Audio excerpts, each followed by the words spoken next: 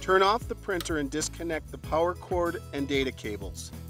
Connect yourself to an anti-static device.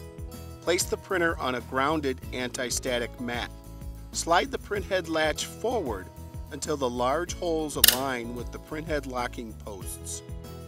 Open the print mechanism. Pull the printhead out of the upper print mechanism. Disconnect the power and data cables. Remove the printhead. Connect the new printhead to the power and data cables.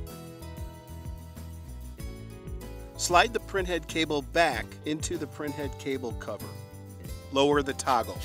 To lock the printhead into place, press down on the print mechanism and slide the printhead latch toward the back of the printer. Open the printhead.